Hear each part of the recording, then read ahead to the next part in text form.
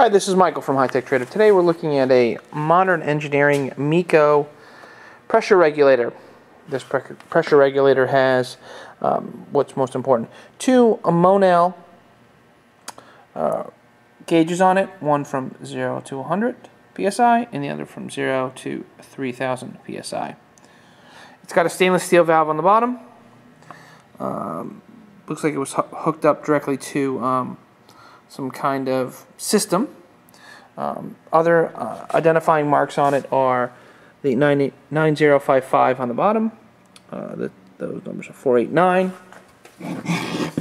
On the back, it is a multi-seat.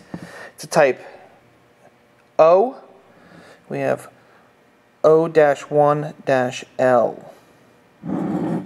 Any further questions or comments? Please don't hesitate to call 609-518-9100. Thank you from HiTechTrader.com.